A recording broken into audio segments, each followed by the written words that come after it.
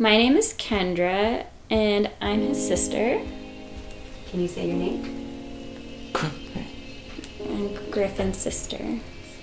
Assistive technology is basically anything that people use to help them live a normal life and be productive and communicate their wants and needs. And it's typically used by people that experience some form of a disability, whether it's physical or intellectual. Like the iPad Griffin uses, that is alternative and augmentative communication, and that's a form of assistive technology.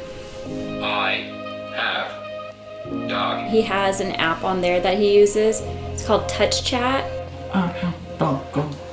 He also uses like some low-tech little Velcro segment boards that help him organize and make choices. We've been able to figure out more about his personality, and he's been able to engage more with us. It's just been really cool to get to know him on a different level than we have before. Assistive technology has added so much to his life, and he's excited to go to work in the mornings, and he's earning money, and he's able to buy things that he enjoys, like candy and going to the movies, with the income that he has. He's working towards buying his own home.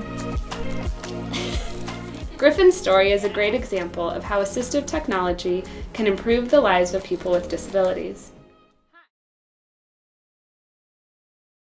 He's able to be so much more independent than he had been told that he could be. Not only has he been able to graduate from high school, he's been able to get a job and live more independently. And those were just expectations that we were told that we couldn't really have for him. And so it's really opened a lot of doors.